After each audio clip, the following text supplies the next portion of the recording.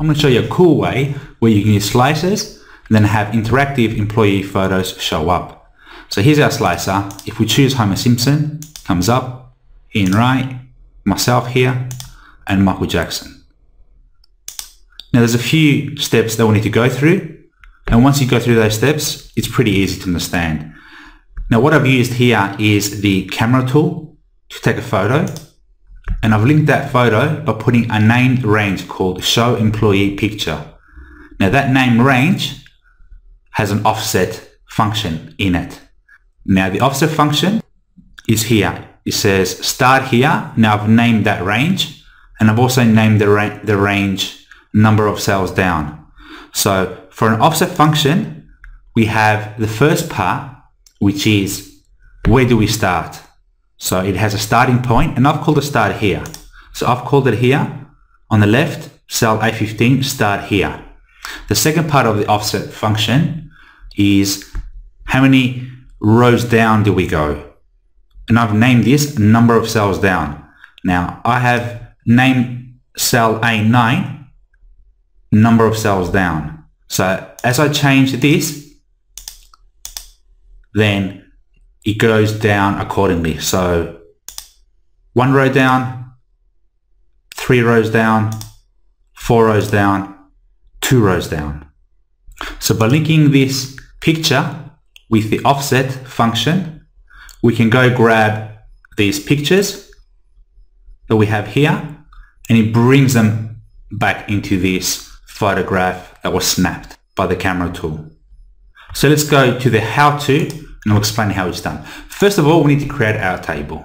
So let's get our table here with our number and employee names. So we can control copy and control paste in there. So we have our table here, and double click there. So the first thing we need to do is insert a pivot table. So let's grab our data, go to insert and pivot table, and we'll put it into our existing worksheet. Now let's put it all the way down here, because once we insert a pivot table, we get all this area here, and it's going to overlap. So we've got a bit of space here. Now what we need to do now is to drop in the number field into the row labels. And that's all we need to do. We're not going to put here anything else.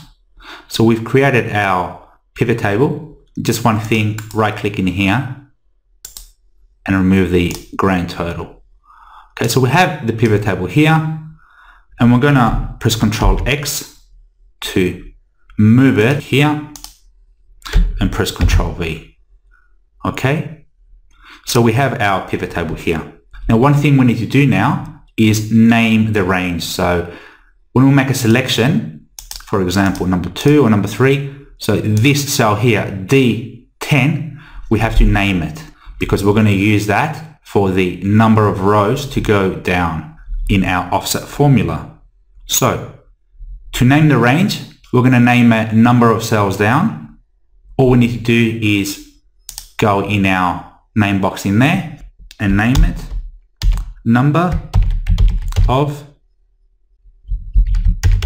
cells down, and we'll put an underscore as well, because in our previous example in the interactive employees we used this named range. So just to distinguish it, we'll put another underscore and press enter. So now we have that named. Next we have to insert a slicer. To do that, we click in our pivot table and go to options, insert slicer, and now we choose the employees. So we have the employees' names there. Now, if we select all, we have all of them there. So let's put our employee names up there. Just for now, we'll park it up there. So the next step is to define our name for our starting position, because the first argument in the offset function is our starting position. So we're going to start over here, and we're going to call this start here as a defined name. So in there, we're going to call it start here. Now we used that name in our previous example, so we just put the underscore again just to distinguish it. So we call it start here. The next step is to make these 4 rows here high enough so we can include our pictures. So I've made them about 100, and you can adjust it to whatever you like. And also you can make them as wide as you like as well. Step number 6 is to insert the pictures. Now you can insert pictures by going into Insert and Picture, and you have them all there. Now let's cancel out of there. What I can do is just go back and grab these pictures. So Control Copy and Control V. So make sure that it sits in there. So we've inserted our pictures. Step number 7, we need to define the name for the formula that will drive the pictures.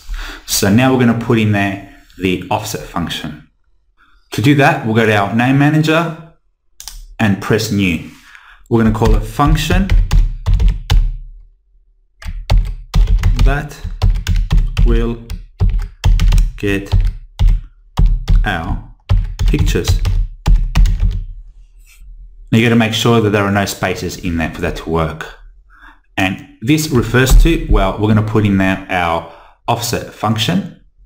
So we're going to say offset, where is our starting point? And we've named our starting point start here. So we'll put in there start here with the underscore, then comma. How many rows down? We've named that in there, number of cells down. So number of cells down and underscore. And the next argument is how many columns do we go right or left, and we'll put in 0. And then a comma, and then close brackets and press OK. So we've defined our range there.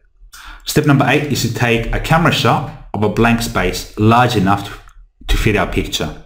So we can take a shot over here, but I'll show you an example. All you can do is just take a shot of a picture like this, of space like this, with your camera tool. Now if you don't have the camera activated, you can activate it by going into File, Options, and Quick Access Toolbar. Now from the drop down box, we choose All Commands, click in there and press C to go down to the camera tool, and then you can just press Add in there. Now I've already added it. Press OK and it gets added in here. So we've selected a range here, and let's take a photo. So we've taken the photo and now we need to put it somewhere. Where do we want to put it? We can put it in there. Just click anywhere. So we have our background. Now finally, we need to reference this blank photograph to our offset name range. So we've defined our offset function with a name called, so if you put out fun, it'll give you the name tag there, and then press tab and press enter. So now what it does is the offset function starts here, it goes down, number of cells down, 1. So it goes down here and it returns back whatever's in there into our camera shot. Now if we choose in right, it goes down 3 rows from our starting position. So it goes 1, 2, 3. So in here, it's looking in there and it's taking whatever's in there and returning it back in there. So that's how it works. Now finally, we need to format the photo here and just put in a background like this. And now you can use your slicer to bring up all the different pictures, and you'll be as happy as Homer. G'day, it's John MICHALOUDIS here, the Chief Inspirational Officer and founder at MyExcelOnline.com, and I hope that you enjoyed this video that we just showed you. If you did, then give it a thumbs up. It just lets us know to create more of the same Excel videos for you so you can get better at Excel. And also, don't forget to subscribe to our YouTube channel so you can get new Excel videos each and every week. And finally, we want you to join our flagship online Excel course. It's called the My Excel Online Academy, and you get all of our Excel courses. You get our Excel beginner, intermediate, and advanced courses. We go through over 500 Excel videos, which teach you formulas, macros, VBA, pivot tables, Power BI, Power Query, Power Pivot, charts, formatting, access, and much more, because we add new videos each and every month. You also can download all our Excel workbooks and keep so you can practice, and you also get a certificate of course completion. Plus, you're going to get 6 bonuses when you sign up to our Academy course. You get our dedicated teacher support. You get access to all our Excel webinars.